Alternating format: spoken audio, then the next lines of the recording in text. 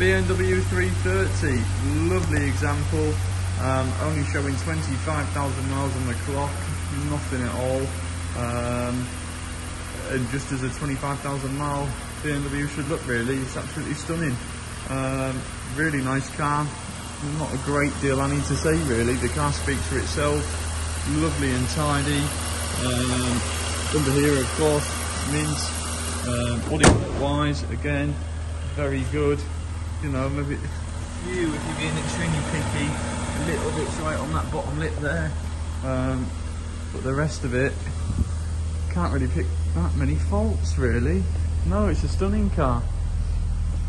Yeah, no, really nice car, just as it should be really, just as you'd expect, so you certainly won't be disappointed with it.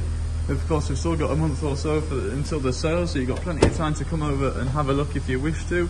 However, I'd confidently sell this car over the phone, no problem at all. Interior wise, again, much as you'd expect, lovely.